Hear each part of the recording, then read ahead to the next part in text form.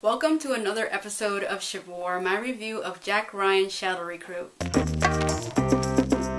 Jack Ryan Shadow Recruit stars Chris Pine, Keira Knightley, Kevin Costner, and Kenneth Branagh, who is also the director of the film. Now, the premise of the story is about this character named Jack Ryan, played by Chris Pine, who is recruited by the CIA to just basically analyze numbers that come in through different banks. If he finds anything that's fishy, he has to report it to the CIA.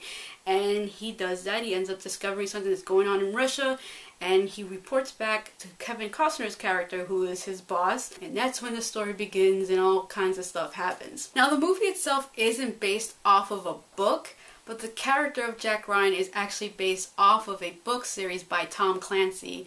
And this movie basically just takes that character and puts him into this world. I went into this movie for 3 reasons. 1, Chris Pine. 2, Keira Knightley with an American accent. And 3, I have to be honest, the trailer did entertain me when I saw it. And I was like, you know what, I haven't seen a movie in January that's actually an official 2014 movie. Let this one be my first one, because I have a gut feeling I may end up enjoying this movie. And to be completely honest, I did enjoy this movie. I ended up really enjoying this movie a lot more than I was expecting, maybe because I've had very low expectations going into this film, that I just ended up really enjoying this movie for what it was. Was it a perfect film? Absolutely not. Will it win any awards? Absolutely not.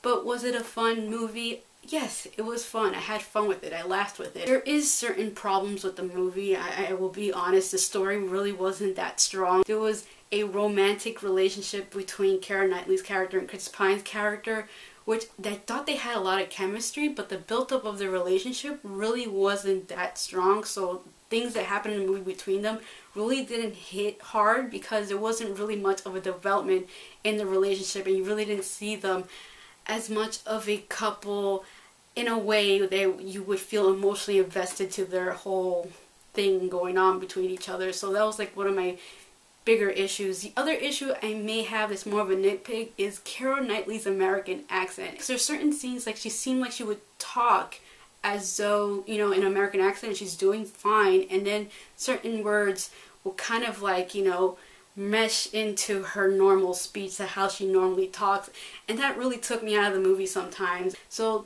that's like my only real complaint as her in the film. But overall, I really enjoyed her character. Her and Chris Pine worked together really well. Again, they had great chemistry, and overall, again, this is a fun movie. I believe if you end up seeing this movie, you will not hate yourself for seeing it. So I'll definitely recommend this movie to anybody who is a fan of any of the actors.